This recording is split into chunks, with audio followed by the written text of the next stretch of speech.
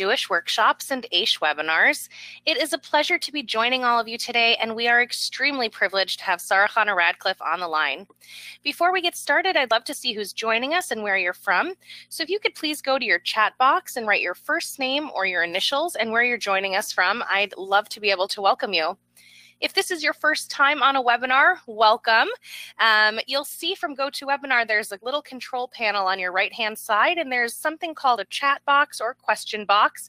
You can go ahead and put your name right in there. And throughout today's webinar, we like to make it as interactive as possible. So please feel free to also put your questions in, and we will do our best to get to as many of those live on the line as well.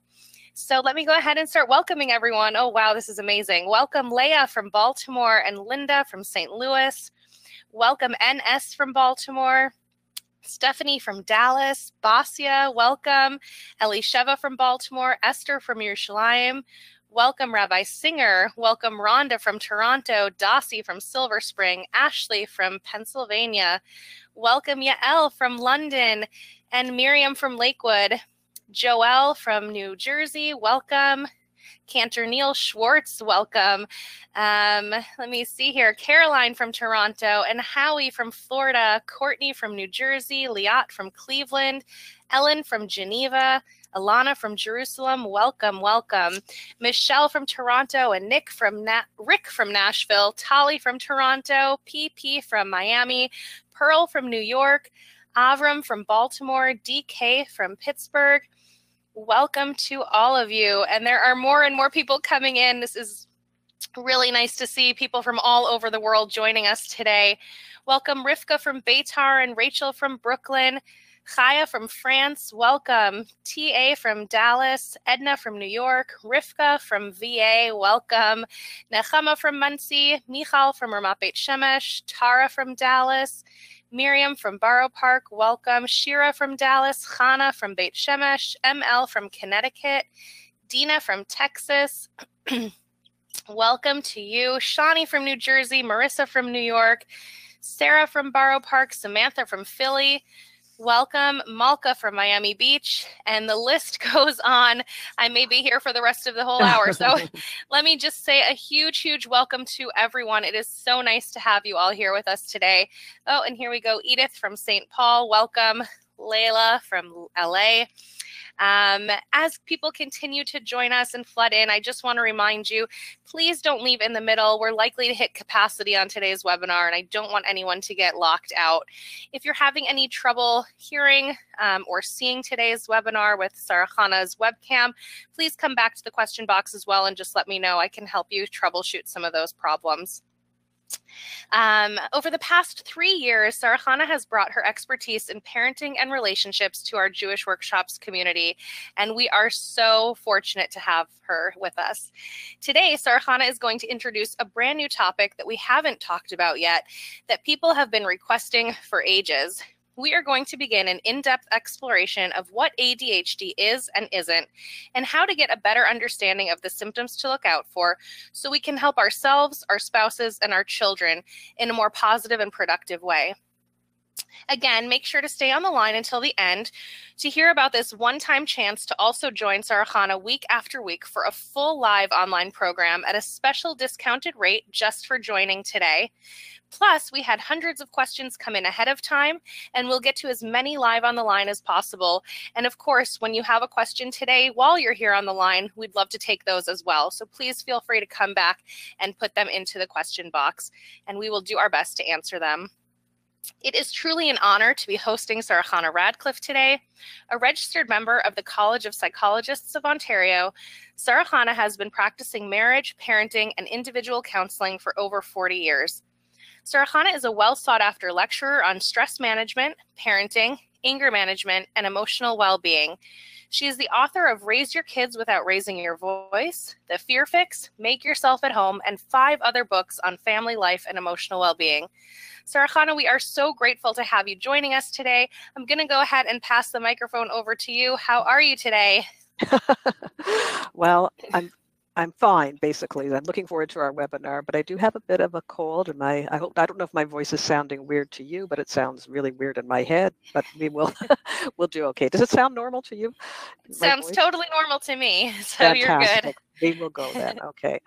So please excuse me if I cough a little bit or whatever. But okay. Now, yes, ADHD is an amazing topic because it really does affect all of us. We are either raising a child with ADHD, or we're experiencing symptoms ourselves, or our spouse is experiencing it, or our extended family members, or our colleagues, and you know, everybody around us, because some of the symptoms of ADHD are just kind of the normal quirky things that we human beings are subject to. So even if we don't have full criteria for an official diagnosis, a lot of us suspect that we or our kids are dealing with something, and that something is neurological in nature. We're going at what else it could be also, because truly a lot of the symptoms in ADHD are found in many other disorders, call them. Okay, and disorders, the way we categorize mental health disorders these days is that our entire personality can really be one disorder, or there are so many disorders in our latest categorization system of the DSM-5. So we're going to look at the fact that there's a lot of names for things too, and see, what does this mean, and can it help us, or is it getting in our way, or how does that all figure in? Now, it does help us to know the symptoms that we're looking at even more than knowing the names of the disorders. So this is what we're going to focus on today. And if you get confused at any point along the way, I can tell you that I was actually quite confused while I was putting all this stuff together, because there's so much overlap. So I expect that there will be some confusing stuff here. I will pull it all together for us at the end. So like Jillian said, please stay with us so we can make sense of everything I'm going to tell you before we get to the end. Okay, what I've said so far is that everybody has some neurological, they're called soft signs, which is our own quirky things. We may be disorganized, or we may be forgetful, or we may have, impatience or impulsivity. That is, that's part of our wired-in personality. If we have enough of these kinds of symptoms, they fall into a particular diagnostic category. But it is helpful for us to know, especially when we're raising a child, but also, I guess, when we're living with somebody, that these are actual neurological symptoms, meaning it's part of the brain structure. We aren't dealing with a bad child, heaven forbid, or we're not being in ourselves when we're struggling with forgetting where we put our keys all the time. It's not because we're stupid, or we're lazy, or there's, I don't know, we just have a bad attitude. It's because there's something about the way our brain works that causes it difficult for us, let's say, where the keys are. Just, when it comes to a child who has to remember where his notes are, where his pencils are, where the assignment is, and to take it home and to bring it back. A child who has these neurological challenges is truly challenged. And just knowing that there is something going on like this can really help us parent more compassionately, live with ourselves more compassionately, live with our spouses more compassionately. It's nobody's fault. We do work on our challenges and deficits to the best of our ability, but it's not because we all are suffering from problems, okay? And also, when we can pinpoint a little bit more accurately where symptoms are coming from, then we can actually pinpoint treatment better too, or even the diagnostic process, because, you know, where do we get a diagnosis from? Could you just maybe share and let me know here, just write in the chat box, um, did you go to your GP, your general practitioner, and to get a diagnosis for HD? Did you go to a psychologist or a psychiatrist, or did you self-diagnose? Let's get an idea, or are you still wondering about whether, ADHD is actually a factor? You're not really sure who to go to or how to find out. Could you just orient me, like, where are you all learning about ADHD from? in your family, in your life? And maybe, Jillian, you can let me know absolutely. what people are saying. It looks like neuropsychologist, a neurologist, a psychiatrist, a developmental pediatrician, psychologist or a psychiatrist for the first child, and then self-diagnosis for the rest. Self-diagnosed my son with ADHD, psychologist and pediatrician. Possibilities clinic did diagnosis. Some people are still wondering. They have appointments scheduled. Yes. Yeah, psychiatrist. We've spoken to our GP. Still wondering if my daughter has it. There's a lot of people involved in the diagnostic process. It's interesting that actually I didn't suggest it, and none of you suggested it either, but sometimes classroom teachers are suggesting diagnoses. And I think that we'll see today why a classroom teacher is not the one to suggest a diagnosis. When we together look at how complicated this issue is, we'll see that it really requires the most competent professional you can find. Okay, so I think that's one of the things that'll come out of this for diagnoses. What the classroom teacher can definitely suggest is that somebody should be making a diagnosis. So the classroom teacher might, make the referral or ask the principal of the school to make the referral to get a diagnosis. But the classroom teacher, just like that, is not in a position to really know what's going on because, well, let's take a look at what might be going on. Okay, there's a lot of wrong ideas out there about ADHD. Example, if we have a kid who's wired, does that mean he has ADHD? Or if we have chronic overwhelm, do we have ADHD? Or if our spouse constantly forgets to pay bills that, he or she said they pay ADHD? And one of the important things to know is that ADHD has a lot of criteria to get to an actual diagnosis, which we're going to look at those criteria together. To get a diagnosis, you need to meet criteria. So sometimes you go to a professional and they say, well, your child doesn't meet the criteria for ADHD, but something's going on. But again, we're going to look at this. Let's just take a look at a couple of cases. Okay, this is some things that have come my way professionally. There was a child, mom complained about this child of hers who was throwing erasers around in the classroom, bothering people,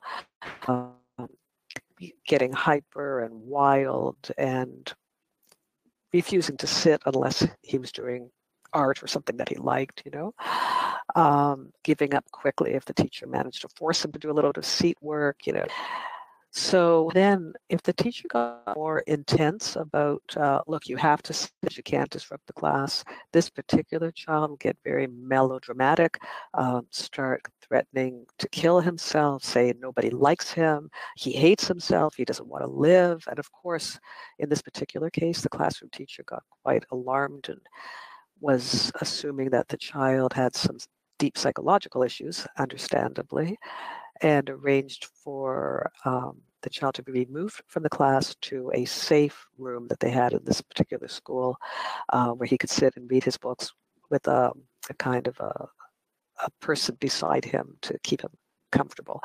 And so his behavior worsened and worsened over time until they got a proper assessment.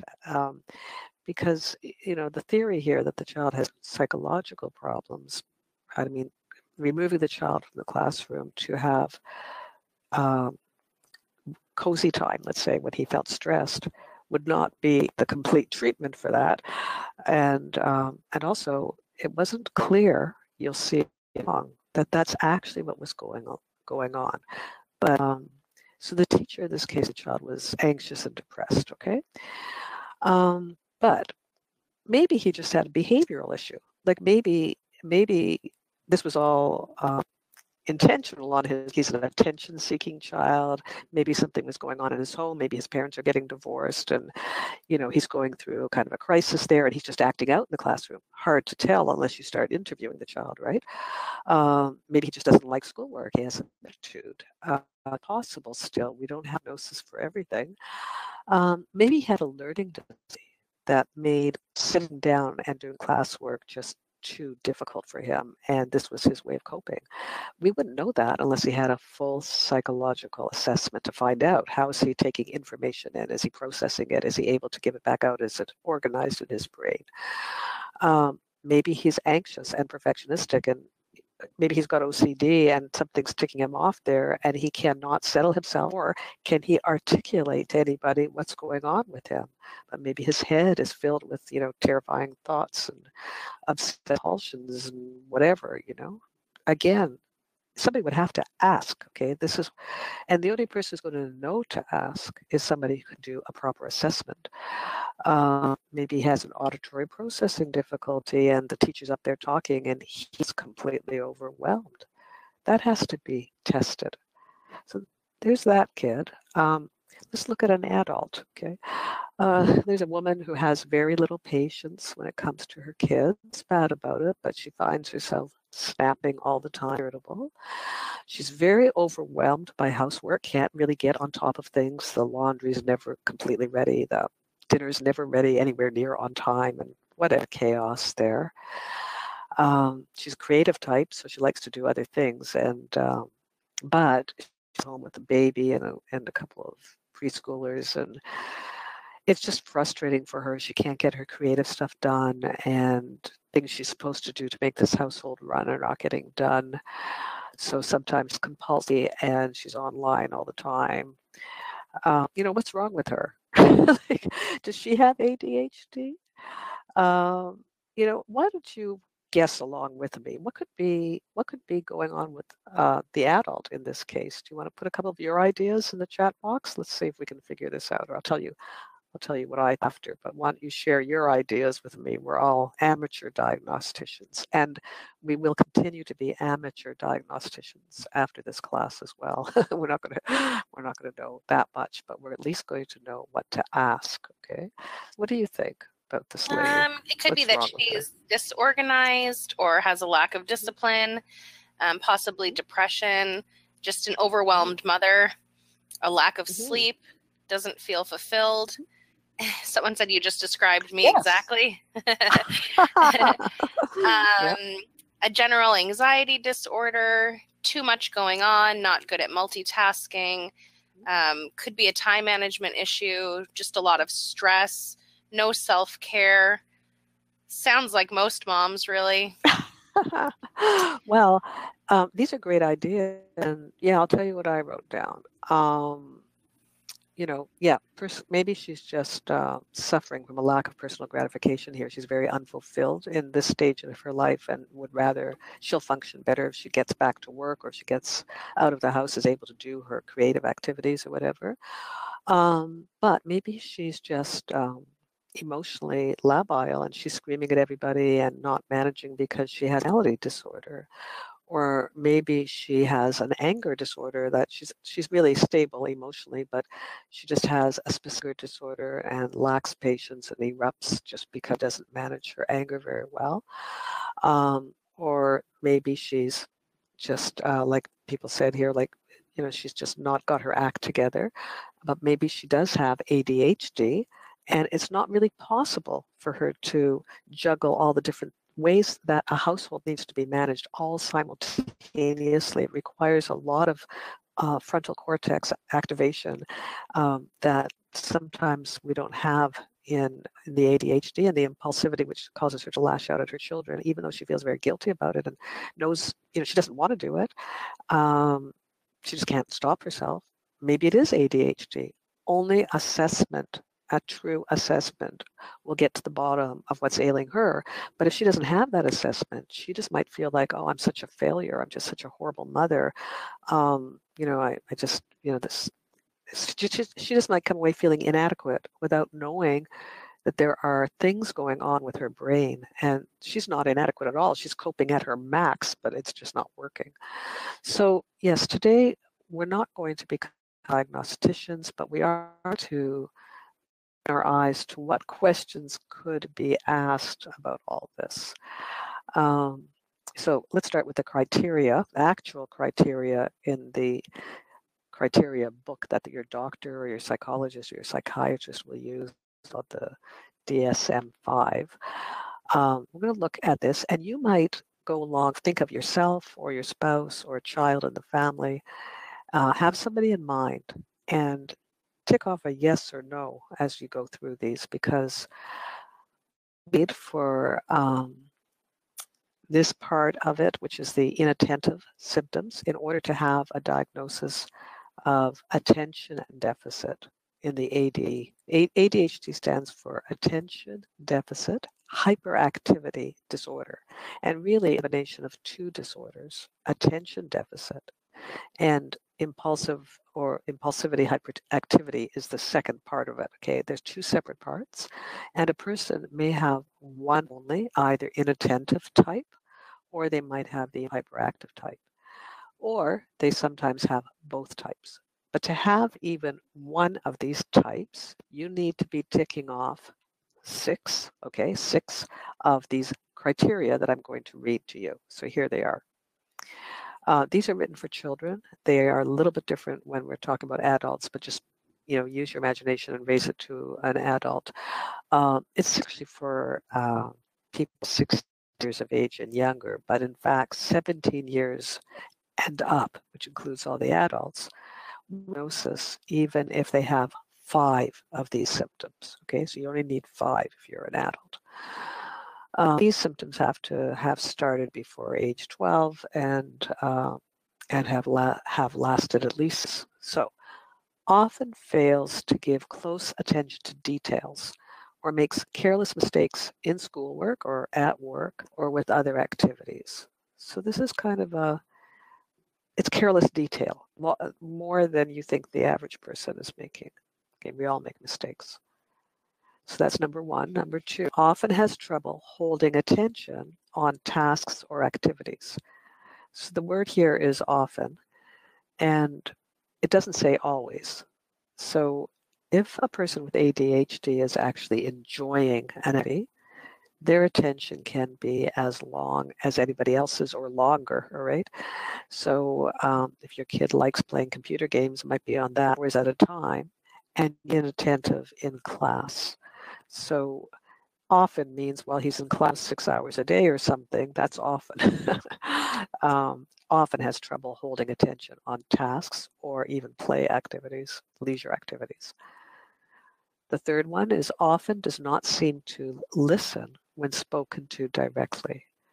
Now, this isn't about disobedience, it's about not getting it, not processing it. And the not listening here, we don't know if that's an auditory processing disorder, but we do know that it's part of the symptom here, ADHD, just isn't listening, is not giving us eye contact, not seeming to get the information. And again, the key word is often.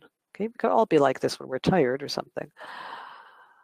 The fourth one, often does not follow through with instructions, fails to finish either schoolwork or chores or things in the workplace or tasks that have to be performed, like income things, like for adults. So often does not follow through on instructions and fails to finish what needs to be finished. Sorry if my eyes keep dropping down, but I am reading from a list here, okay? Okay, next one, often has trouble organizing tasks and activities. Next one, often avoids, dislikes, or is reluctant to do tasks that require mental effort over a long period of time, like schoolwork, homework, filling out government forms, this kind of thing.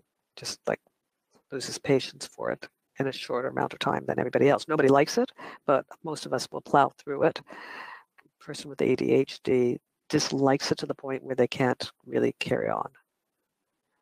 And the last possibility in this category is often loses things necessary for tasks and activities like materials, pencils, books, keys, like I said before, notes, important things that they're supposed to keep track of. They go missing all the time, cell phones, whatever. Okay. If you're 16 or under and you have 6 of those, then your doctor will say that is an inattentive type of ADHD. All right. But what if you only have 3 of those? Well, if you have 3 of those and 3 of the next type, you'll have 6 altogether. So you might come up with a diagnosis, or I'm not sure how they'll handle it exactly, but let's go for a minimum of 6 symptoms altogether for today. In order to find out if this is really happening, usually a school-age child, we're going to have the teachers fill out questionnaires that ask questions, and as far as they pertain to the classroom. And the parents will fill out questionnaires. Yes. I'm so sorry to interrupt. Can you just repeat the 5th point? I think your sound went out for a minute and we missed that one. Sorry. 1, 2, 3, 4. 1 minute. 1, 2, 3, 4, 5. Often has trouble organizing tasks and activities.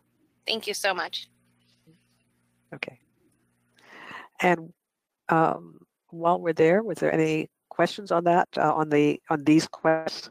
We're going to do the hyperactive ones next, but just on these inattentive ones, does anybody have a question, or should we just move forward? No, it just looked like we missed that 5th one. Got it. Okay. So let's look at now the criteria for the hyperactive impulsive type of ADHD. Again, we need 6 or more symptoms here for people 16 and under, and 5 or more for 17-year-olds.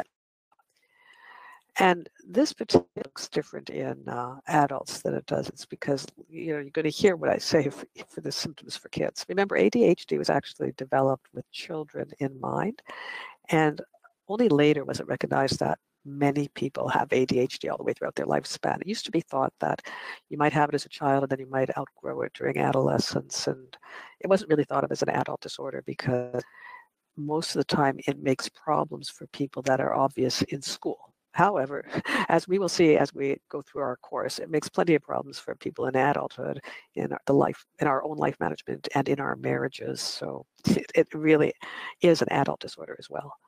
But anyways, often fidgets with or taps hands or feet or squirms in seat. Okay, so that's number 1. So this is a fidget person. Now, on the adult level, it's kind of like who's just got a lot of movements, shaking a leg, always playing thing in their hand, possibly. Okay. But if you're just doing that one thing, it doesn't mean you have ADHD. And this is, we have to meet criteria. We have to have a lot of these symptoms, okay? Now, often leaves his seat in situations when remaining in the seat is expected. So, at a restaurant, at a religious service, in this room, at a meeting, just having trouble sitting still. We find in adults with ADHD that sitting still in traffic can be very painful. So they might zoom in and out and keep that car moving so that there's a sensation of movement. Number 3, often runs about or climbs in situations where it's not appropriate. Although in adults and teenagers who know better, this might be simply they know not to climb or run about the room, okay? So they feel intense restlessness inside of themselves, okay? The next one, often unable to play or take part in leisure activities quietly. So, lying on the beach is not this person's favorite idea of a vacation. They might want to run around a busy city and shop till they drop. I think I have ADHD based on some of these symptoms, actually. I don't. Is often on the go, acting as if driven by a motor. So this is a person who's like, go, go, go, go, go. This next one is interesting. Often talks excessively. It's like the thing here seems to be talking at the listener. Whether the listener's listening doesn't seem to matter. Okay, and the person's talking and just saying things, way too many details, way too much information, going on way too long without regard for the tolerance of a listener. And has a tendency to annoy people this way and has a corresponding very short attention span to be talked to. So illustrating kind of dynamic in relationships. Okay, next one, often blurts out an answer before a question's even being asked. So if your spouse has ADHD and you start trying to explain a problem you have, the spouse already jumps in and answers it before you've finished your story. In classroom, answering before the teacher has asked and not with your hand up either. And the final one here, often has trouble waiting their turn. Okay, so those are the criteria. So let me just see if there's anything else about this. In order for this to come out to be a diagnosis, as many things in the DSM-5 go, it's not only that you have the criteria, but that these criteria are actually making a problem for you in your life somewhere. So they're reducing the quality of something in the social or academic or work realm. It's impacting your life. And that's what makes it a disorder. So for a lot of us, we have a lot of these symptoms, but there's no negative impact. We're thriving. Okay, so in that case, we actually don't have a disorder. That's good to know. So, and we try to help our loved ones and ourselves move into that category where, yeah, this is our personality, but we're not suffering from it. We're thriving with it. So that's actually a lot of what we're going to be looking at in the following weeks of this introductory webinar. How can we get to that point where it's all good? Okay, so let's see. Sir Hanik, sorry, can we just repeat that last one more time again? The last one of the second list now. Last one of the second list is often has trouble waiting their turn. Okay, great. Thank you. Okay, all right. Okay. So let's look at another case history to show us how we can begin thinking here. I'm just making this one up as a composite. I'm an 8-year-old child, a boy, who, somewhat like our first kid here, has meltdowns in class. But this kid here, he throws his desk around. He might punch people out, push them down, sometimes has hurt people. He refuses to do classwork when the teacher tells him that he has to do it. He just says no. The teacher definitely thinks this kid has ADHD and the child is definitely out of control. But we have a little problem. I just read you the criteria for ADHD, and did anybody there notice anything about meltdowns? Did anybody see that in either of those two lists, either inattentive or impulsive? In the impulsive one, I want to go back and look at that because we might think, okay, hyperactive, impulsive. Okay, we have here, the symptom picture is of a restless, agitated person. Maybe this kid has trouble falling asleep because he's all wound up. It doesn't even say that in the criteria. But, he's a very active kid. It doesn't say anything about meltdowns, temper tantrums. And yet, when we see meltdowns and temper tantrums in a kid, especially in school, we often automatically default to like, oh, he has ADHD. Why? Let's look at where temper tantrums and meltdowns actually are part of the criteria for a mental health disorder. And we'll start with one that affects school kids because this diagnostic one starts, you have to be 8 years old to get this, 8 to 16. It's a new diagnosis. It's called DMDD, meaning disruptive mood dysregulation disorder. So this little guy here that I'm talking about who's throwing his desk around, maybe that's what he has. Maybe he hasn't got ADHD. I haven't said anything here about him being fidgety or about him being inattentive. So why are we thinking ADHD? All we know about him is he doesn't want to do the schoolwork and he's throwing his desk around. So maybe he has disruptive mood dysregulation disorder, DMDD. Let's look at the criteria for that one, okay? And put a little tick mark beside your family member that you're thinking of if they have these criteria. I just want to say that sometimes ADHD, sometimes these other disorders are mistaken for ADHD. That's why we're going to look at them. But even more often, these other disorders are actually occurring with ADHD because most people with ADHD have more than ADHD. The vast majority of people have something else going on, okay, as we will see. So for DMDD, severe temper outbursts at least 3 times a week, low or sad or irritable or a mood, pretty well daily. The reaction to things going wrong is far bigger than one would expect for the age of the person. Symptoms begin before the person is 10 years old, so he doesn't just get this when he's 16, right? And in order to be diagnosed, he has to have the symptoms for about a year. And these symptoms have to occur in more than one place. So it could be at school and at home. It could be on the sports field and at school, at home and with friends, but it has to be at least 2 places, all right? And there's a few other disqualifying criteria, but that's it. Now, the thing that's interesting about this, let's say that we'll call this little boy, his name is Aaron, and let's say that he does actually have these temper tantrums at school 3 times a week, or at home. His mother says, yeah, he has them at least 3 times a week at home as well. So he does meet that criteria. But let's say that this guy is happy. He's in a good mood most of the time. He's not in a bad mood. He's not sad or irritable. He's a happy kid, but he loses it, all right?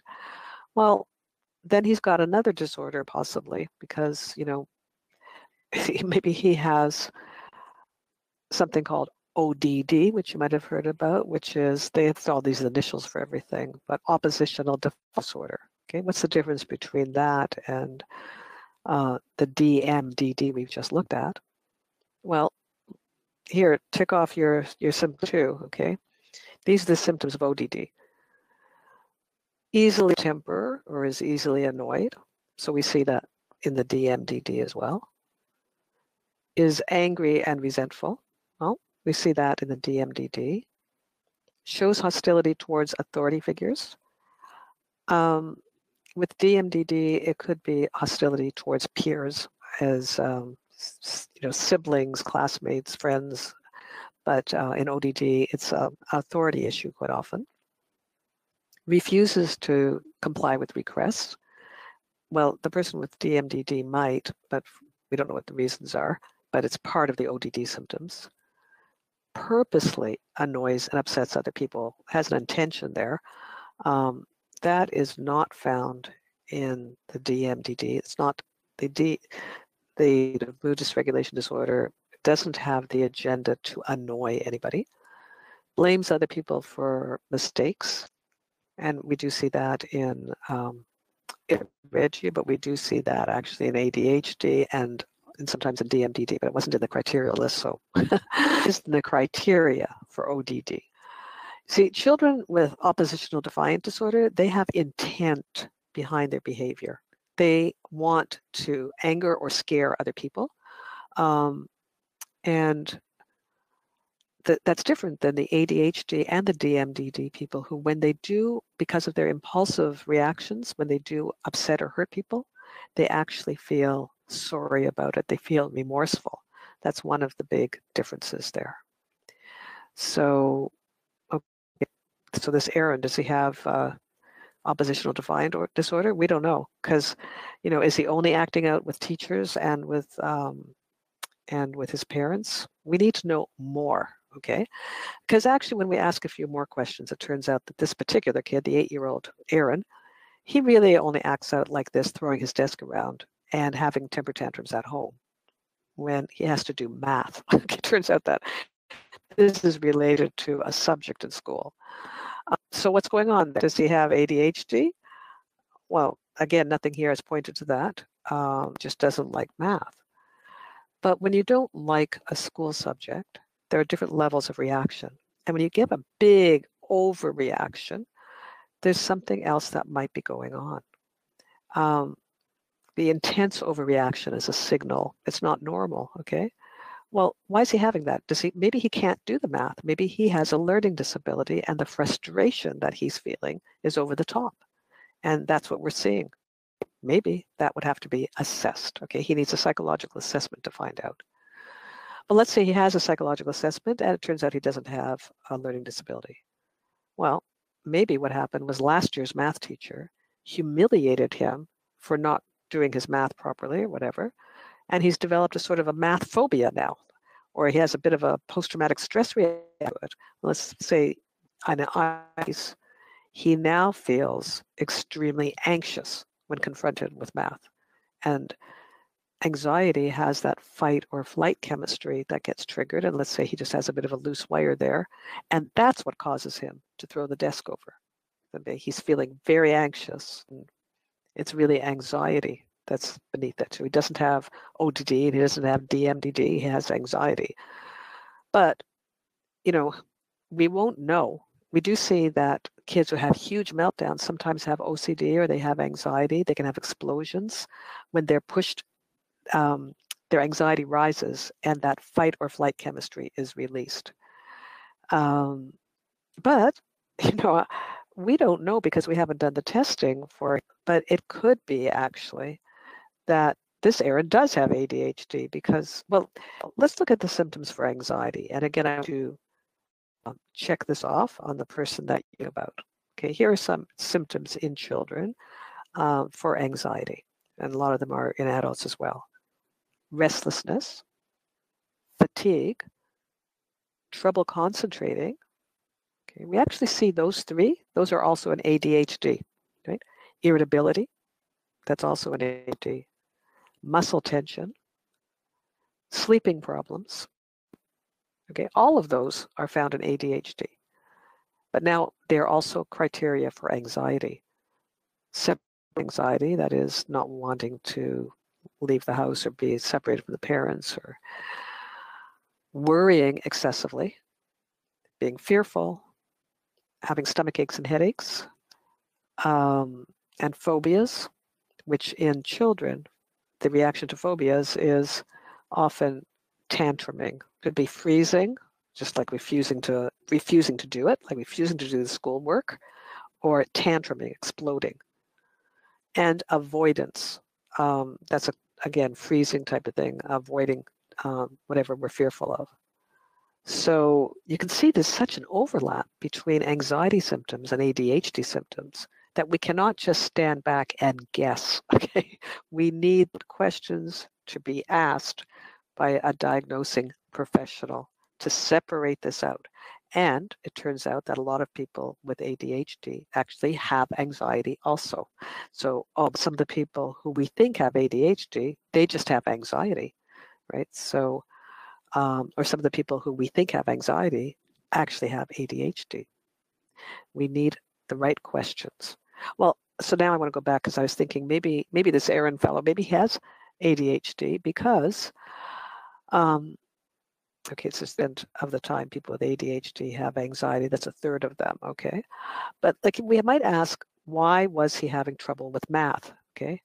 Because I said perhaps it's a learning disability, but perhaps he didn't like it so much. It's one of the subjects that bored him. And because he was bored, he's busy looking out the window and he's distracted. And so he's missing what the teacher's teaching. Now he's falling behind. Now he can't work. Now he's getting frustrated and he has low frustration tolerance and impulsivity. And so when asked to do the work, he's completely overwhelmed. He cannot organize himself. He doesn't know where they are because he missed half of it because he was daydreaming because he didn't like it, okay? So it was his original boredom, which was this ADHD thing he was distant and not interested and therefore couldn't concentrate and therefore missed everything and now is facing, what do you call it, like a struggle. Like he's facing his own ineptitude. He can't do it. And frustration is causing him to throw his desk over. So in fact, it could be ADHD. We just have to ask the questions and find out. Okay, so it needs a proper assessment, basically. Now, there was one other symptom that if it turned out that the problem was not to do with the math. But we have a kid who in class just desk over during the week for no reason. Like he gets ticked off easily. Either the teacher or something, or a peer says something, or there's some task he doesn't want to do, or lunch wasn't good. I don't know, anything. Okay. So it's not located in one subject, but he has a couple of explosive disorders, explosions twice a week. Okay. And he has at least a 3-month period. He does these disorders actually hurt anybody, and he doesn't destroy any property, though it might be a close call, but nobody gets wounded. Okay, so if he has 2 of these a week and nothing's getting destroyed, or if he has 3 of them in a 12-month period where, in fact, yes, somebody does get hurt, okay, like that, he punched somebody and sent a kid to the hospital when he was in school, he threw something and he destroyed it at home, and he had 3 of those episodes, he actually might qualify for a diagnosis of IED, okay, intermittent explosive disorder.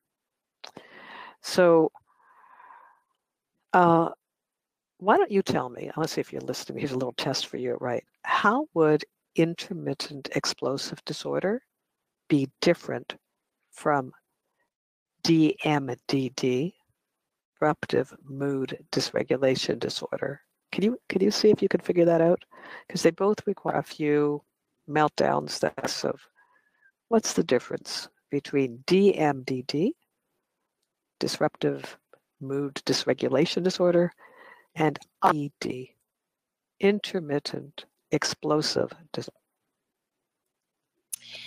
Some are saying that there's no remorse, destroying property, destructive. One is more constant. The damage to property, damage and infrequent.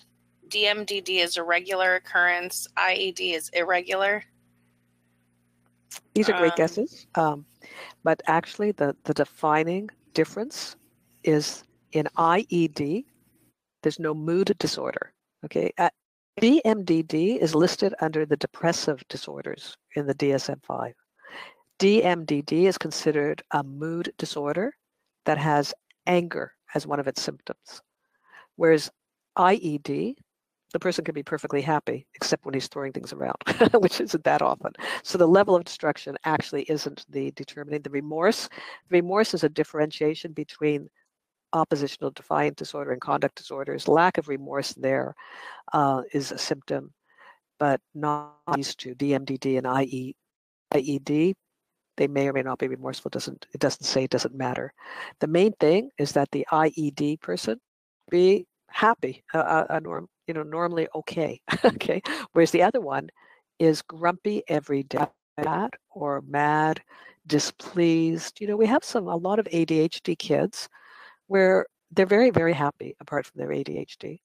And then we have a bunch who are moody and negative all the time. Everything is wrong. Everything's unfair. Everything is bad. Likes me. I hate this house and all that stuff. Okay. So in fact, they have ADHD plus, if they're throwing temper tantrums and have that grumpy attitude, then they might have DMDD as well. But if they're not throwing temper tantrums and they just grumpy attitude, then they might have what 70% of ADHD people have, and that is a depressive disorder. Okay. So now let's look at criteria for depression. Depression, it says 70% of people with ADHD will actually seek treatment for depression at least once. That means that almost 100% of them are depressed, because not everybody seeks treatment for everything, okay? Adolescents with ADHD are 10 times more likely to suffer than adolescents without ADHD. Depression goes along with it all. You see, ADHD hardly ever sits by itself, even when we do criteria. So in bipolar disorder, for example, which is a type of depressive disorder, we'll look at it in a minute, but you could treat bipolar disorder with a mood stabilizer, and that gets rid of the bipolar, but then the person is still disorganized, forgetting things, distracted, and so on, because they may have bipolar and ADHD, or we may have depression and ADHD. or more commonly ADHD and depression. Okay, it comes out the same, but if you have ADHD, the chances of having your mood be seriously affected are very, very high. So here are some criteria for depression. Go down your checklist, okay? To be diagnosed with depression, you have to have, I think, 5 of these 9 symptoms. Depressed mood, time, loss of interest in activities that used to be enjoyable, trouble paying attention and concentrating. So just note that that's also an ADHD symptom. Fatigue, that's also an ADHD symptom. Those two are also symptoms of anxiety, okay? Feel worthlessness or low self-esteem or guilt. Weight loss or weight gain that's not explained by dietary changes. Sleep problems, too much or too little. We can have sleep problems in ADHD and anxiety as well. Psychomotor agitation, which means that, that fidgeting thing, which we saw in ADHD. Thoughts of suicide. Irritability, impulsivity, and anger, which we do see in the ADHD group and in all the other groups we've talked about so far. But in children and teens and men, depression is often expressed through irritability, impulsivity, and anger. You see the overlap. You see how difficult it is. This is why I was getting confused when I was doing this stuff. So now, just to make it more complicated, we have ADHD and post-traumatic stress disorder. These are 2 disorders that get really confused for each other because let's say your child, 5 years old, 6 years old, had been bullied by somebody at school and didn't talk about it, or was abused by a parent, a babysitter, some other person, sibling, or is listening to the fighting going on in your house every night, or has, endured an accident, a robbery, a surgery, whatever. I mean, post-traumatic stress disorder symptoms are really common, but the behavior of a child who has post-traumatic stress actually looks an awful lot like ADHD. That's some of the symptoms here. Come off as we're going through. Okay, reliving the traumatic event over and over mentally and through playing, okay, acting it out. Now, you won't know if it's going on mentally unless the child's talking to you about it or unless the child's being asked, okay? Nightmares and sleep problems, which we see in ADHD. Becoming really upset when triggered, but you don't know what are, and you don't know why that child's being really upset. It looks perhaps like the child has IED, the intermittent explosive disorder, or something else. But all of a sudden we've got like a crazy kid on our hands and we don't know why. But that could be from being triggered, which releases a lot of that fight or flight chemistry. Intense ongoing fear or sadness, depression, a mood disorder. Irritability and angry meltdowns on a regular basis, very ADD-ish in terms of the impulsive side of that, or the DMDD side of it, for sure. Easily startled, kind of hyper, that's ADD-ish. Spitting out. This is very interesting because a kid who's suffering from post-traumatic stress disorder can be looking out the window, but she's thinking what's going on inside her head, replaying things, listening to that fight from last night, worrying about the divorce, I don't know, the move, the death in the family, the illness, I don't know what's going on, right? But her mind is occupied. But she looks to the classroom teacher and to her parents just like the kid who is distracted by the airplane and the clouds. If you're distracted by the airplane and the clouds, that's the kind of disease we see in ADHD. But if you're distracted by your internal world, that might be post-traumatic stress disorder, PTSD. Right? Feeling numb, avoiding places and people that trigger the feelings, and the memories. So that could look like just anxiety, the same as we saw avoidance and anxiety. So there's a lot of overlap And of course, a kid could have both of those things going on. It's not like people with ADHD are saved from being traumatized. They could be traumatized as well as having ADHD. But what you think is ADHD might actually be trauma. You need to ask the right questions, not you, but your diagnostician, okay? The bipolar thing I said would get to, there's an overlap in symptoms between ADHD and bipolar disorders. Now, bipolar, again, is a mood disorder, but the difference between bipolar and DMDD is that the word bi, okay, meaning two, up and down. So in a bipolar disorder, we have an expansive phase, a manic phase, where there's hypersexuality, there's a sense of grandiosity, a lack for sleep, and things that do not happen in ADHD, and they don't happen in DMDD. The reason DMDD came into existence is because there was a feeling that many children were being diagnosed as bipolar. And there was confusion between bipolar and ADHD also, but the implication is that a lot of children were put on heavy-duty bipolar medications. So for DMDD, no medication is recommended. It's behavioral therapy, whereas bipolar is still managed very much with mood stabilizers. So the overlap between ADHD and bipolar is the inattention in both of those, problems with executive functioning, impulsivity, irritability, sensation seeking, restlessness, and substance use. Because a lot of people with both conditions, once they get a little bit older and are able to discover that substances can help them control their symptoms, they become substance users, okay? And then, there's personality disorders. So in personality disorders, like borderline personality, let's say, there's a few symptoms that overlap with the ADHD also, like explosive behavior, risk-taking, less need for sleep, impulsivity, that can be very high, and irritability and aggression. So we see these in the ADHD thing, and we sometimes see it in a personality disordered child. They didn't used to diagnose children so much with personality disorders, but they are beginning to do that now, to see that it's not just adults who can have those problems, but children as well. The last area I think that we'll look at right now is the autistic spectrum category and see how that lines up with ADHD, because ASD, or autistic spectrum disorder, is the new kid on the block. If you take your child for an assessment today, it's very likely that he'll come out with an ASD assessment, whereas let's say 30 years ago, if you took your child for an assessment, it's very likely that they'd come out with ADHD.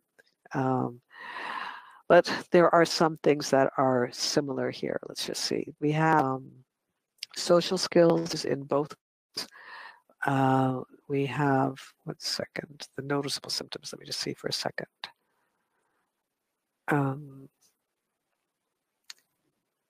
Autistic person might also be on the go and on the move and fidgeting. That's one of the criteria. It's the same as an ADHD. The interrupting people, the impulsivity in both conditions, kind of the being in their own world, but for different reasons. Like that we said, the ADHD is not seeming to listen. The autistic spectrum disorder person is definitely not connecting and not listening and not having that social exchange that we expect. Agitated physically with various, in ASD, it's going to be called self-soothing movements, but probably the ADHD hyper movement thing is also a form of something. And, both groups of these kids have trouble making friends, but for different reasons.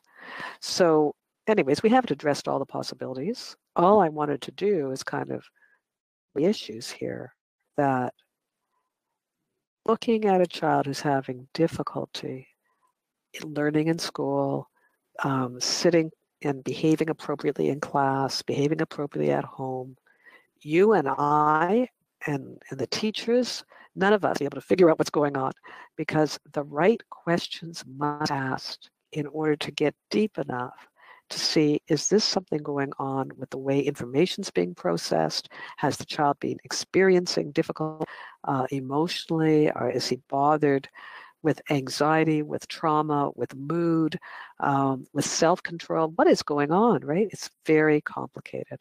So I'm just going to pause here for your thoughts and questions and whatever comes up right now.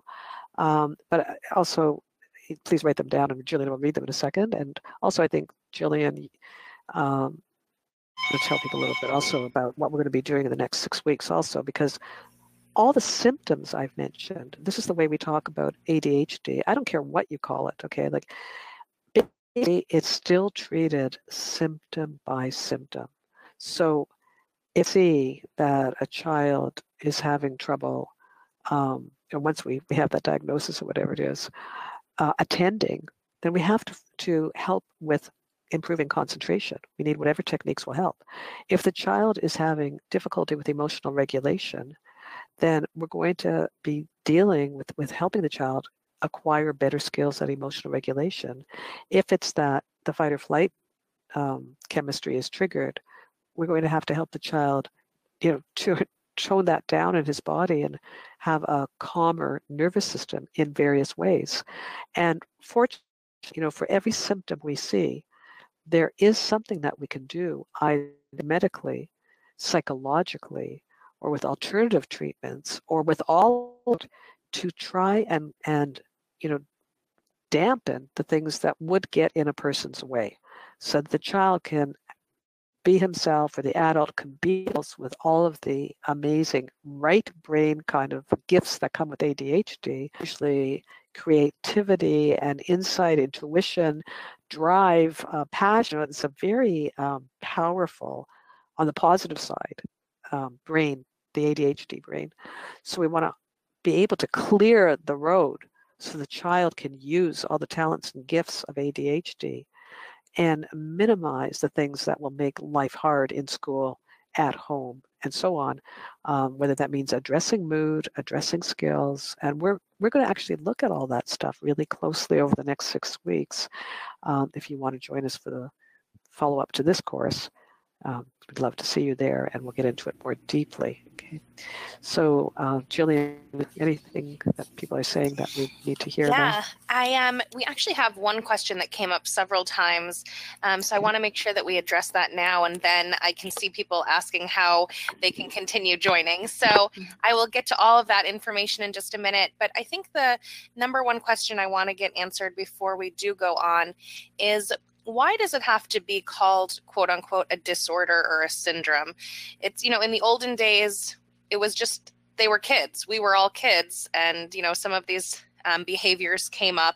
Some were more permissible than others. But why is it now that it seems like we have so many different labels for these types of behaviors? I gave you so many. To me, they're kind of ridiculous. Okay, I'm with you. Like, I'll tell you, there's only one reason for them, because we human beings are just a complex bundle of strengths and kind of challenges and weaknesses within our system. I'm totally with that, and I don't like labels. There's only one benefit in an accurate label in a diagnostic sense, and that is if that label points to the right treatment. So, for example, there's a lot of similarity between ADHD, DMDD, and BP. What is it? Bipolar disorder. Whatever it is. BB, whatever it is. BD. That's what it is. Okay. They shorten all these things. But anyways, each one of those points to a different intervention. The same thing. And even if we want to include anxiety there, the overlap of the symptoms, like, they point to different medicines when we want to go to the medicinal route. And it makes a very big difference. I didn't even talk about Tourette and the tic disorders that are so common with ADHD. But if you don't call that a disorder, you may get the wrong medicine for your ADHD child, because the the normal stimulants that are given to control ADHD when we use medicine, which we don't always need to. We'll be discussing that in the course, but sometimes we want to. But if you do want to use the medicine and you get a stimulant medication for a child who has an underlying tic disorder, it's going to unmask, as they call it, the tic disorder, and the child will now be twitching and tweaking and coughing and whatever it is. You need to know if he has a Tourette's kind of mixture. Tourette's is when you have both vocal and motor tics. And tic disorders are extremely common in the ADHD population. So in fact, I just noticed one thing where I wrote that are common. Let's see if I wrote it down here. Yeah, it says roughly 80% of those with ADHD are diagnosed with at least one other of these disorders, okay? At some point in their life, the most common being learning disabilities, anxiety, OCD, tics and Tourette syndrome, depression, sensory processing disorder, which we didn't get into today, and oppositional defiant disorder. Not limited to those, okay, but those are common. So 80% of ADHD kids have something else. We need to know not to mess with their medications. Some of the medications for that to a child has ADHD and OCD will be very carefully titrated. So like, that's why we have the names. If we just know enough about medication. As far as the other interventions that are all behavioral, we don't really need these names. We see a kid, like, I mean, behavioral interventions for depression, anxiety, and anger will cut across different categories. So it's only really when it comes to medication that those names might be useful for us to know, okay, to prevent side effects, incorrect side effects, and optimal treatment, to achieve optimal treatment with the right diagnosis, okay? Okay, great. Thank you so much. So I really just want to see who here is interested in continuing on for the next 6 weeks to get all of the self-help and management techniques that Chana has now to work with. I think it was so important to come here today and really learn the differences and see, if we already have a child with the diagnosis or if we're still trying to get that diagnosis. It's so important for parents to know the differences between what could be going on with their children and even within themselves, their spouses. So Chana, it was so wonderful to have that information coming forward. And I see a lot of people really interested in moving on. So let me get to that before we get to continued questions. And I can see questions are coming in, so I appreciate that. And please continue to send them as well. Let me get you the information about the full course that we are offering today.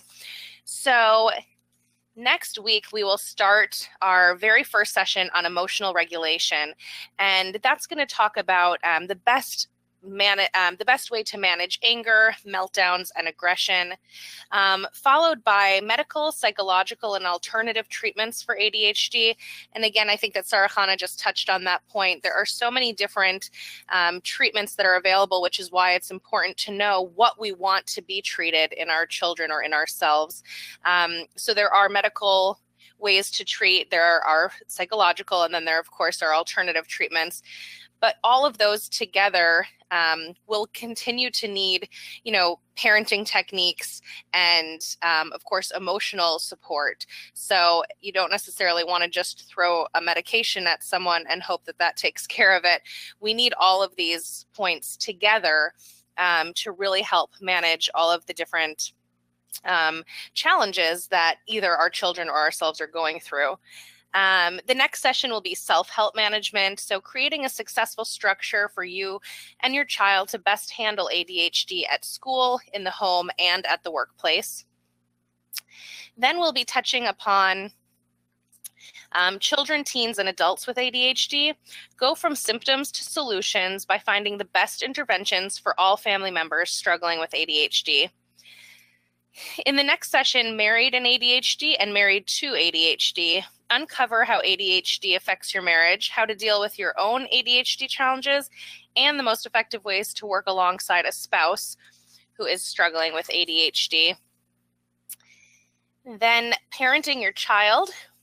with ADHD, get a toolbox of skills and strategies for striving and thriving throughout this journey.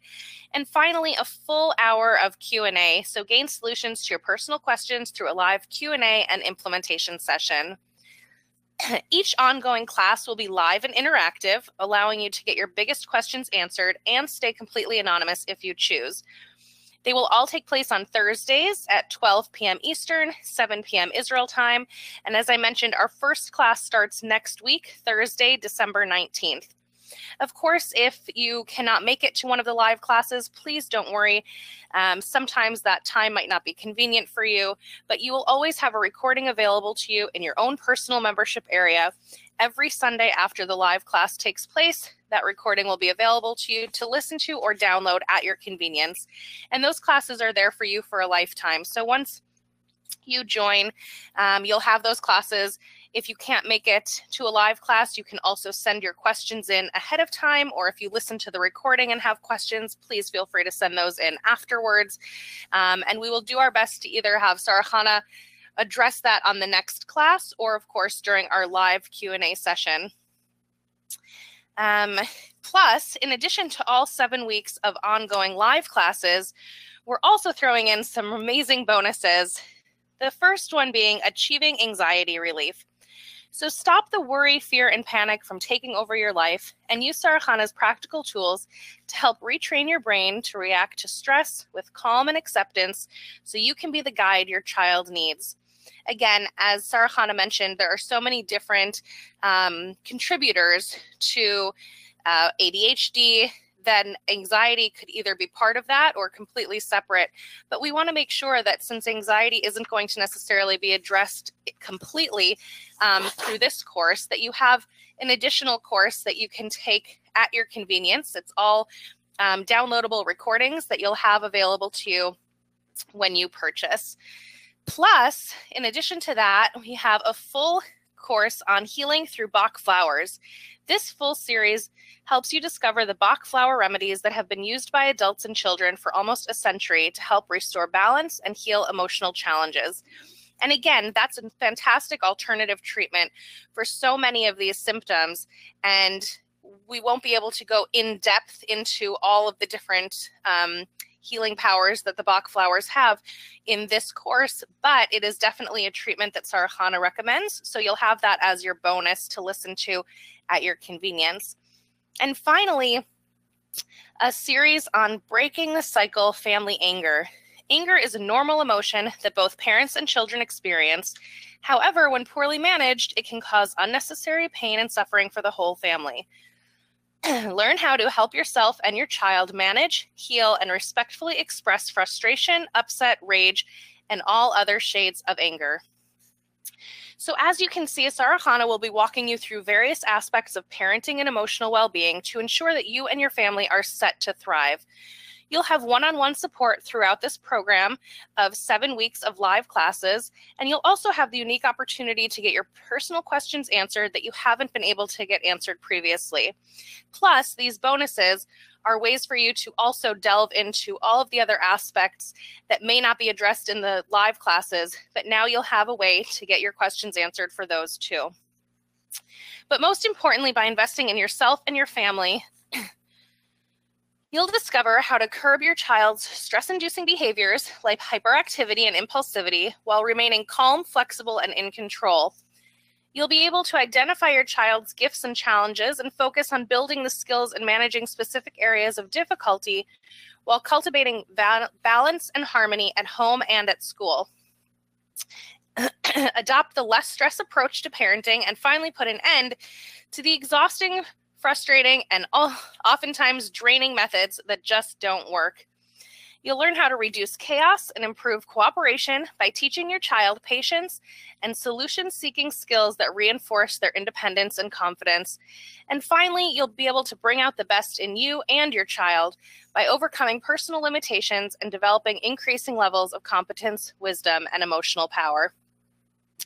An opportunity like this rarely comes along, but we listen to all of our members' requests, and together with a one-of-a-kind mentor, Sarah Chana, we are offering the guidance you need and deserve for a highly reduced rate. Regularly, we would have this course available to you for $397, or the platinum package at an unbelievable rate of $497. But as I said this today earlier, just for joining us right now, you'll actually save $100 on both packages. So you can either become a basic member and get the full 7-part series for only $297, or you can become a platinum member and get the full 7-part series plus the 3 bonuses: Achieving Anxiety Relief, Healing Through Bach Flowers, and Breaking the Cycle Family Anger, for only $397 today. Plus, of course, we've made payment plan options available when you join so that you don't have to pay all at once, to make it financially more comfortable for you. But I will say that we have 100 spots available, so I really recommend you joining as quickly as possible to make sure that you can get that spot and you can still save that $100 by joining right now. I'm going to go ahead and put the link right into your chat box. It's www.jewishworkshops.com/ADHD. I've put it right in your chat box so you can actually copy out the link and put it into a new browser so that you can stay on the webinar with us and continue listening, but still grab your spot right now and make sure that you get that introductory rate that we are offering just for today. Again, it's www.jewishworkshops.com/ADHD. And as soon as you register, please come on back and let me know. Just put your initials or your first name and the words "I'm in." I'd love to be able to welcome you and have an idea of how many of our spots are being taken up while we continue to answer questions. And of course, if you have any questions or need help registering, please come on back and put your name and your telephone number. I have Hannah here on the line with me. Adina will be on here later with us. And we would all be happy to give you a call and help you get in and secure your spot. I want to make sure, again, that if you are having trouble getting to the page or having trouble getting registered, you just come on back and put your name and telephone number. We often have a huge influx, right away. People are all running to the page trying to get their spots, which can either cause a delay or it can cause some issues. But we're here for you, so just let me know if you have any questions or need help.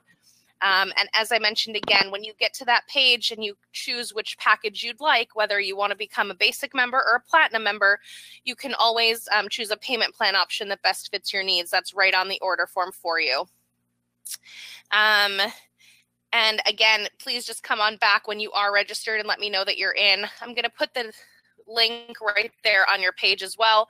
It's jewishworkshops.com/ADHD.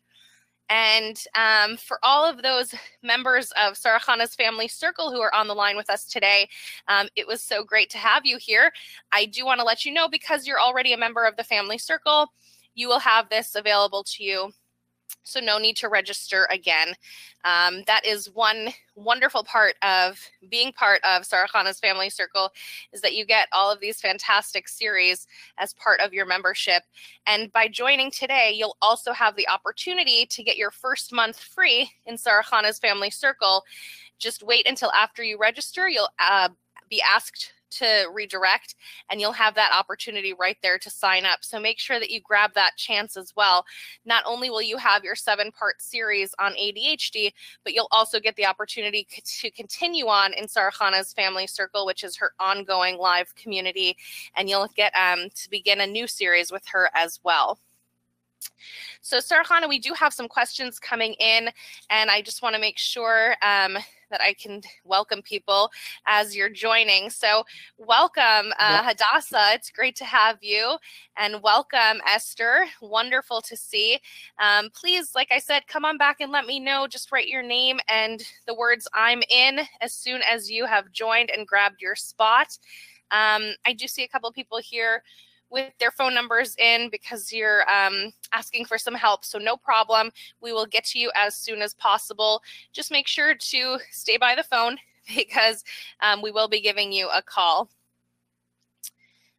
Okay, so some of the questions I'd like to start with here. Sorry, let me just go back because there were some that came in ahead of time. Sarah Chana, I guess the first question was, if we already have a diagnosis for our children, what would be the first step in that we can take today to begin helping that child? You know, if we already have the ADHD diagnosis. One of the big values in having the diagnosis is understanding that your child has a neurological condition and is not reacting crazy because he or she wants to. Okay, so that can allow you to begin to. It's still irritating to be with a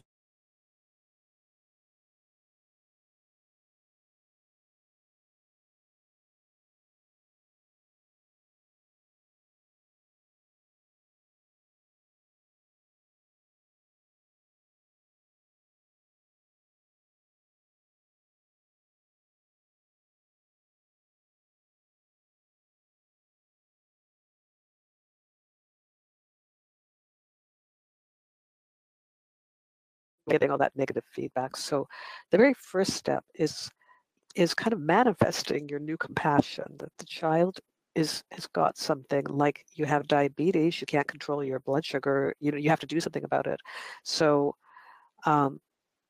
just taking a step back, okay. And then I don't know whether the diagnostician recommended medication or not, and some people will get that recommendation and will just start the child right away on medication to see if symptoms improve. And other people have more hesitation about starting a medication and want to try alternative things and will run to the computer or the health food store, whichever, to find out what kind of alternative things can help the brain on a physical level. But basically, we need to know with your diagnosis, is it primarily inattentive or is it primarily impulsive hyperactive? And you can begin to repattern your child's behavior by looking at what should the child be doing in this situation. Now, we didn't mention the things that I have produced and written, but in a few weeks, I believe, I have my little book coming out in hardcover called Better Behavior Now. I know some of you may have read that already, but that particular book I think is the first thing you should do, because read that book. It'll be out in a few weeks, where it will tell you how to identify, okay, we can see the wrong thing happening right in front of us, but what is the right thing? What do we want that child to do? And how can we begin to move the child's brain wiring, so that he or she can now do what we call target behavior, the appropriate behavior, the new improved behavior. Parents have to be very skilled, and we don't have that skill naturally. So I have spelled it out in a lot of detail for you in this new little publication, which should be in the Jewish bookstores fairly soon, and then available on Amazon as well. I don't know exactly when, but in the near future. Better Behavior Now. So that will cover the strategy, that will cover any of your target behaviors for your child. Zero on what you want that child to be changing, exactly, like which behavior exactly. Okay. That's where I'd start. Okay. Okay, great. Thanks. Next question. Yeah, as a follow-up, how can an ADHD mother best help her ADHD child? Yeah, an ADHD tends to run in families. So usually we have one of the parents has at least some symptoms, if not the full picture. And the uncles and the cousins and the siblings of the family, we'll have some mixture of things. Often one kid will have the ADHD, another one might have the anxiety, another one might be predominantly, mood oriented, whatever. But, and so that genetic thing, listen, we all have genetic vulnerabilities. The more we know how to help ourselves, the more somebody else. So if you, for example, had low mood, but you had learned so many tools and strategies for lifting that mood and changing, what they call it, epigenetic healing, where you're actually changing your natural tendency so that it's no longer low mood. If you've done that for yourself, it's going to be so much easier to help your child do what your child needs to do. So if you haven't yet done it, getting on the journey as we go through the course and learning, well, this is what we would do for your child. Just make sure you're doing it for yourself too, and working with the child. But we do have to understand and respect our limitations. So just for example, let's say we're irritable and short-tempered, whatever, ourselves. It is obviously going to be challenging to get the child to rein in his behavior if we haven't mastered our own. Sometimes just taking a couple of months and zeroing in on one or two things in yourself that you really want to fix, and then working with your child. If your child has his problem for another 2 or 3 months while you're working on yourself in that area, be it, okay, like, we have a lifetime ahead of us, like just start with you, as they say, put on your oxygen mask first and then tend to your loved one there. So I would say work on yourself, actually, and work on yourself with your child wherever it's possible. And you'll see when we go through the course, actually, that there'll be a lot that you can do simultaneously, both for you and for your child. Fantastic. Thank you so much. I want to go ahead and just welcome our newest members. Leah, welcome. I'm so glad to see that you're in. Welcome, Chana. Wonderful to have you. David, welcome. Great to see you here as well. Malka, welcome. It's wonderful to see all of our new members. And please, again, once you're registered, come on back and let me know that you're in. If you want to just put your initials, that's good too. I'd love to be able to welcome you. And again, in case you're calling in, I'll put that number in the link in your chat box again. It's www.jewishworkshops.com/ADHD. So you can go ahead and just copy that out and put it into a different browser so you can still hear the rest of the webinar and the questions that we're talking about here. But you can also grab your spot. And welcome, Sharon. Wonderful to have you as well. It looks like a couple of the questions that are coming in right now are asking primarily about adults with ADHD. I'm the dad who has ADHD. I'm sure this will be helpful for me and and hopefully helpful for my family. Yes, I do want to just go back here for a minute. I may have gone a little bit quickly. I oftentimes get very excited to give all of this information over, but just to show you again the classes that we'll be going through. So we have a session on emotional regulation, the session 2 with the treatment advice. That, of course, will pertain to both children and adults. And then you can see in session 3, we're again talking about self-help management skills. So not only will that talk about helping your children at school and in home, but also helping yourself as an adult in your home and at the workplace as well. Session 4 covers children, teens, and adults with ADHD. Session 5 is specifically speaking about you and your spouse who may be struggling with ADHD. And then session 6 is back to focusing really on your children. And 7, of course, is talking about a full hour of Q&A, so getting all of your personal questions answered.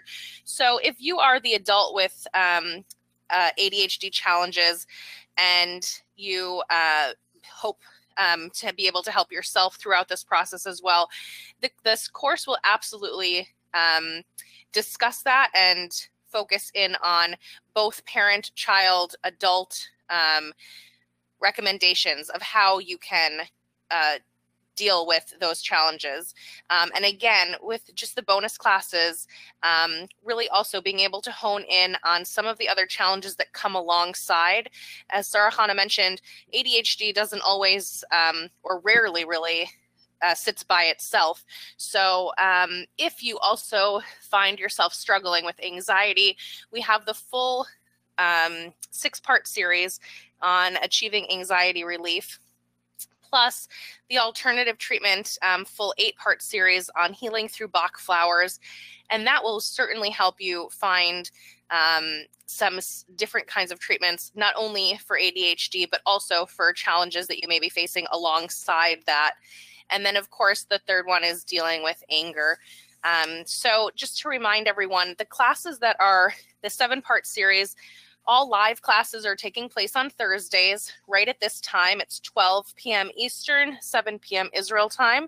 But again, if you can't make it to a live class, please don't worry.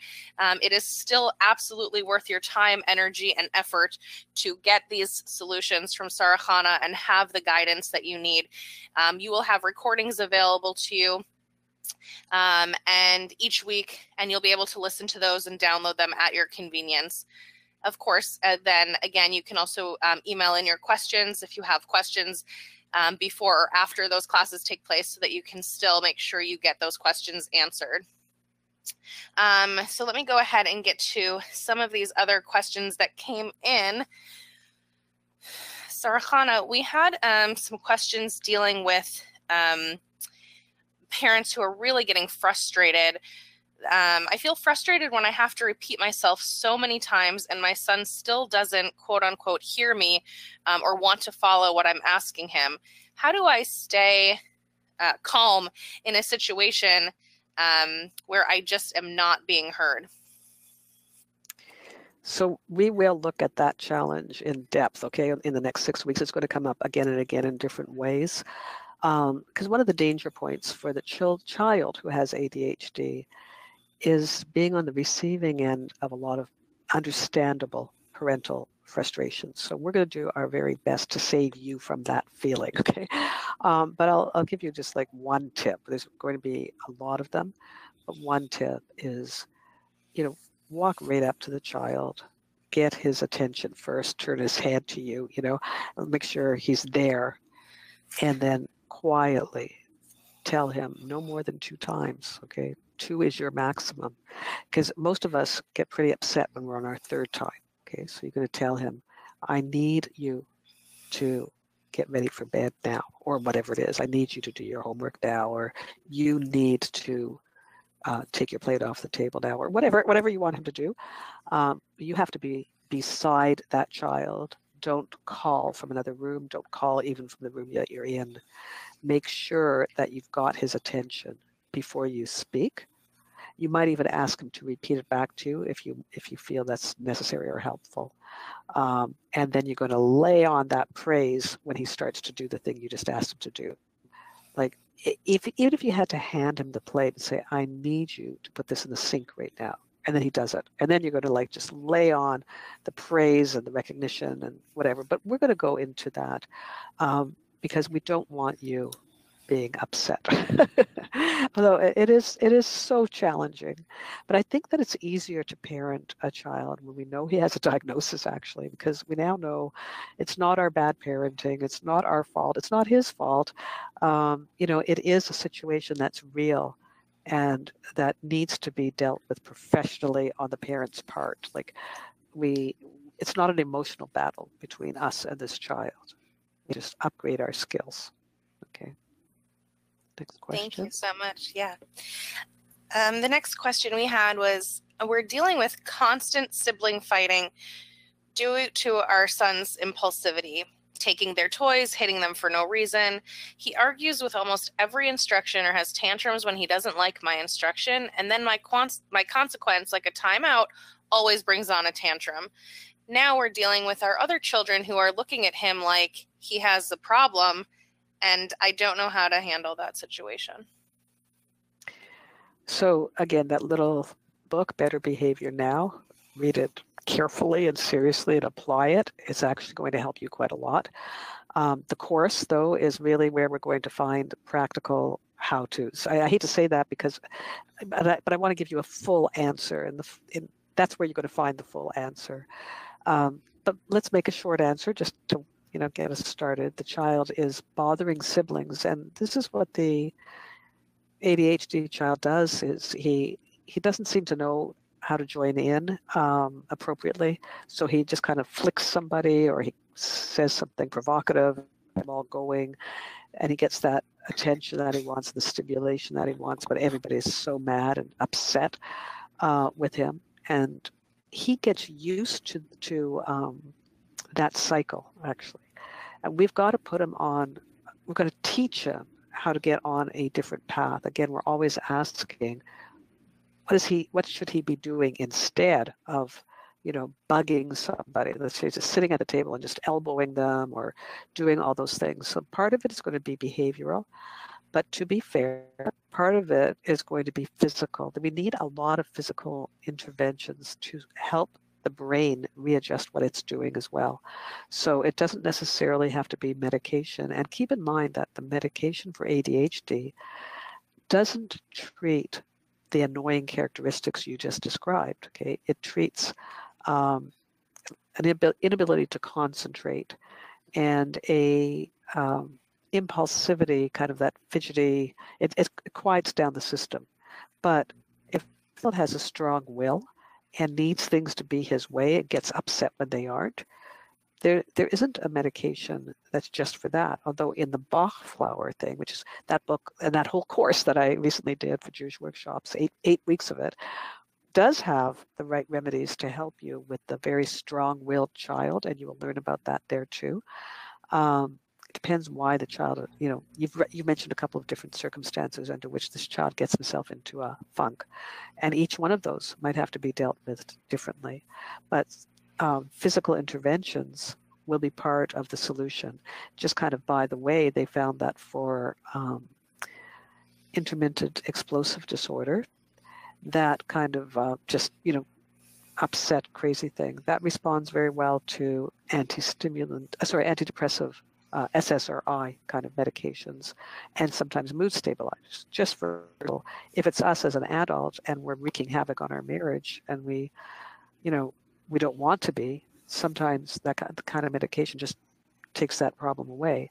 But before we try medication, there are behavioral approaches that we can try. So it's good to have a lot of different options, and we will be looking at those. That's all I can say for now. Great. Thank you so much. I want to go ahead and welcome our newest members. Welcome, Batsheva. Welcome, Sharon. Welcome, Dove. Wonderful to have all of you. Oh, and welcome, Sarah. Excellent. Please continue to come on back and just let me know that you're in with the words "I'm in" or "I signed up." I'd love to be able to welcome you. We are going to be closing up in just a little bit. So before we do, if you have any questions or need help registering, please come on back and put your phone number in.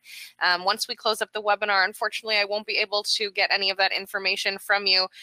So come on back and let me know that you need some help. We are here to do that.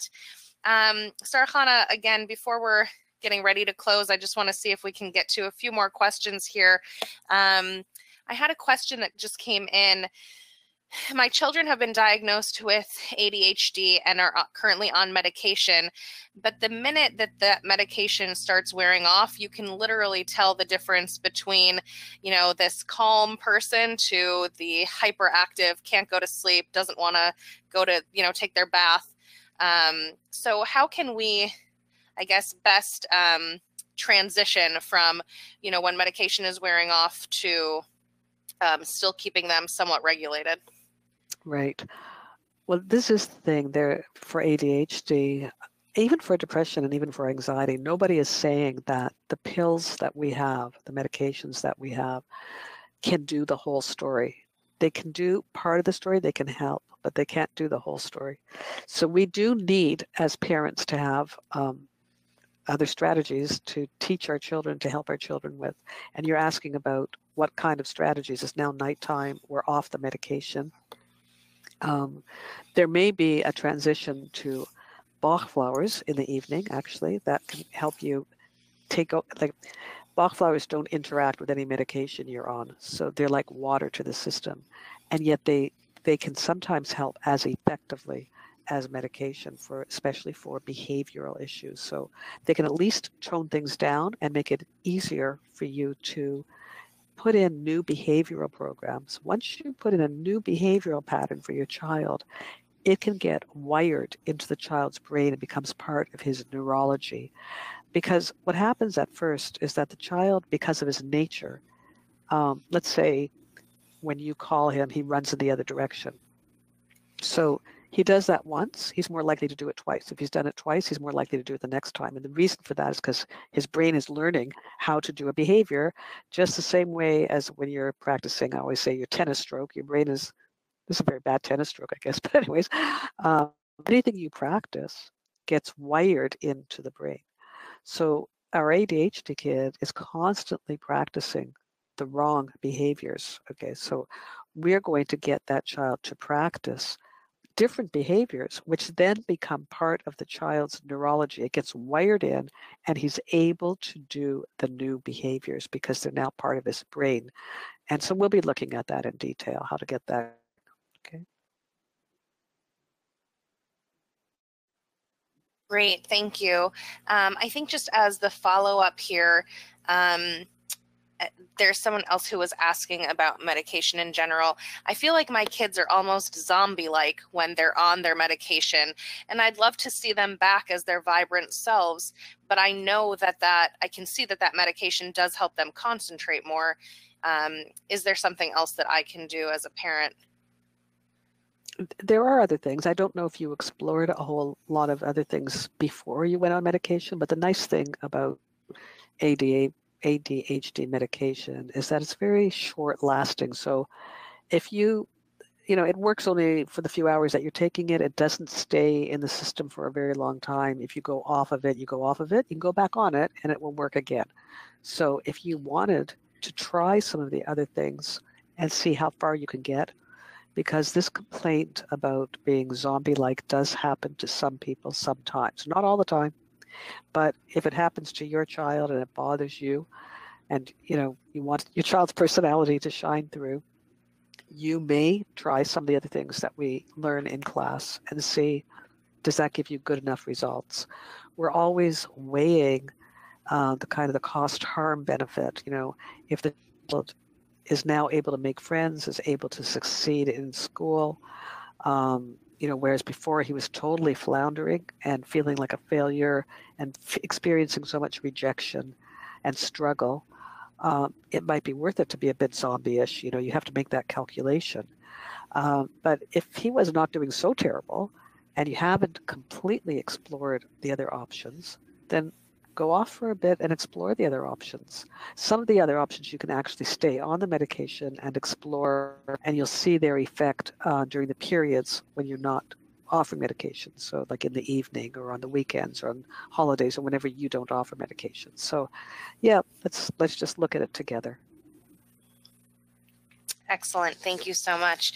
It looks like we have time for one or two more questions, so I'm going to go ahead and get to this one that just came in. But if you do have any other questions, either pertaining to the course or questions that you'd like answered with Chana now on the line, please come on back and just let us know in the chat box here. I also want to remind you, today, thank God, we had hundreds and hundreds of people on the line with us. It was wonderful to see. Each week, during the classes, there will be significantly less people on the line. You will have more of a chance to get your questions answered. And of course, as part of being in the course, not only will Chana be able to address questions each week throughout the series, but then we also have that full hour of just Q&A time.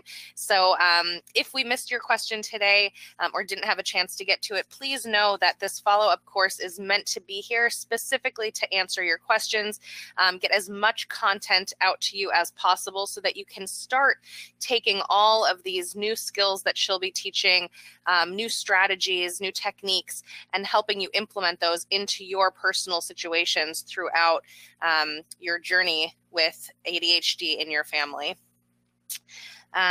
So let me see here.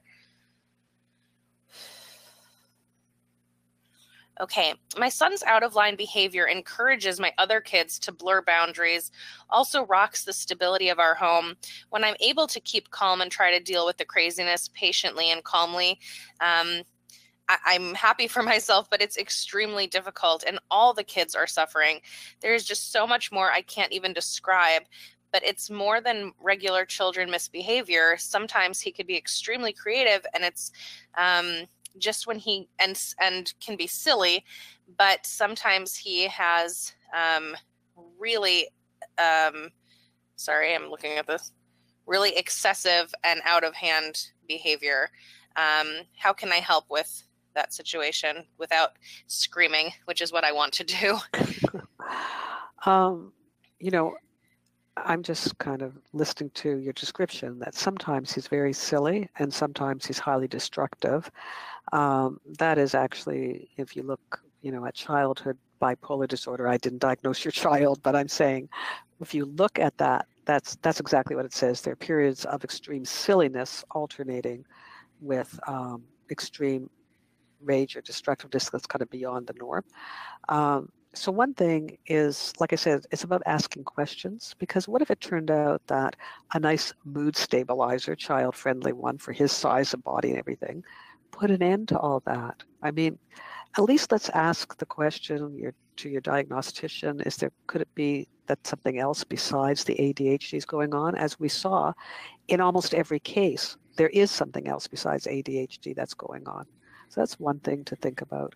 And then there are plenty of interventions that we'll learn on the course that will make life a little easier. But the truth is that when the child is at the mercy of his physical programming, his brain programming, his neurological stuff in there, so is the family. We're all at the mercy of that child. And it is so hard. And to ask ourselves to smile all the way through calm, well, listen, we'll do the best we can, but we're human and our nerves will be worn thin. And the children who are siblings of that, yes, they will suffer from it.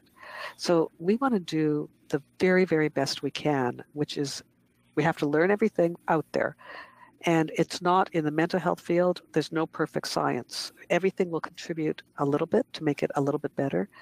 And not being enraged at the child and not having father-son conflict, which is so common in the ADHD homes, and not having the bad stuff is so preventative to bad outcomes with ADHD, which we didn't look at any of the, like what happens in the long run with these children, but we will be looking at that.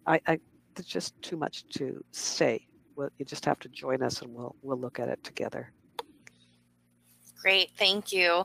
Let me go ahead and just welcome our newest members. Sippy, welcome. Welcome, Miriam. Wonderful to have you as well. It looks like Rivka's part of the community now, so welcome. And welcome, Gwen. Great to have all of you here. Please continue to come on back and let me know. I'm going to go ahead and wrap up in just another minute or so. So please put your name and telephone number right in the chat box if you still need some help registering. We definitely want to go ahead and get as many people registered as possible while our introductory rate is still being offered, so that you have that opportunity to get such a fantastic deal with all of these wonderful classes in your 7-week course, plus these bonus courses, some of which have never been offered before. So please come on back and grab your spot now. Sarhana, I'm going to just ask you if you could leave us with some parting words. There are still, thank God, hundreds of people here with us. And if somebody's still on the fence, if they're not sure if this course is for them, if you could go ahead and just address that and leave us with your words of wisdom. The truth is that the material that we're going to cover in this course would make us better, happier, more successful parents, period, of any kind of child, okay? But all of our children will have issues, okay? If they don't have full criteria for any of the fancy things we talked about today, that doesn't matter. All children have anxiety. All children have their moods. All children have their anger. All adults have the same. What we're going to learn in the course will actually pertain to every one of us and will just help you be a more professional parent all around anyways. If you happen to have a child who has a load of symptoms, then you're going to be more competent and calmer, because you'll know more what your options are, what you can do and what you can't do. You're going to not feel so out of control and just kind of lost, so that will help you if you do have a child who is difficult in any way, not just the ADHD way. Because of the nature of the material we'll be learning, yes, we'll be talking about ADHD, but it will apply to all the syndromes we've talked about today and every other one. There's things we didn't mention today, like I said, the substance abuse, the eating disorders, the things that our adolescents run into when they're normal, okay, because this is life. We're all neurologically challenged. We're all human. So I think this course is going to be for everybody, and that you would all enjoy it, whether or not you're a special needs person in your family. That's what I think. Okay. Great. Thank you so much. I'm sorry, I did just see a question come in and I had missed it from earlier, and I want to make sure that she gets her question answered. If my child is close to 16 and has been diagnosed with ADHD and LD since he was 6, is this course going to help me and address those specific needs? Well, we will be looking, like I said, at specifically at the differences in teenagers and in adults and in relationships such as marriage. So I think, knowing what's coming down the pipe for your child would be helpful. And I don't know how much you've done and how, like some parents are already complete experts. You know the whole field, you've been involved. Other parents have done a slice of the involvement. They have the assessment, they're giving the medication, they're doing little things, but they haven't got the whole picture. Maybe they don't know what the alternatives are. So I don't know where you are on that spectrum, but ADHD in adulthood is its own thing. And we will be looking at that because, in fact, so many people are adults with ADHD who were never diagnosed and who are never going to be diagnosed. But when we can help them, and ourselves being some of those people, life is going to be better for the entire family. So I would stick around for it. That's what I would say. Great. Thank you. Thank you so much, Chana. I really hope that you feel better. You sounded wonderful today. And terrific. Thank you so much for getting us all of this information. It is so important. And thank you to everyone who joined us from all over the world. It was wonderful to see you all here today. Please, I'm going to actually leave the webinar open for a little bit. You won't hear anything. You won't see us anymore. But at the very least, if you still have questions or need help registering, it'll allow you to go ahead and put your name and telephone number in just to make sure that we can get in contact with you and help you secure your spot. And it looks like so nice. Everybody's writing, thank you. Great to see you, Chana. Thank you so much. You've really given me a lot of help today. Here we have someone asking about the payment plan options. Please just put your name and telephone number right in here and we will give you a call to help you with your payment plan options. Absolutely. Thank you again, Chana, and thank you to everyone here. Have a wonderful day. Thank you. All of you too. Thank you.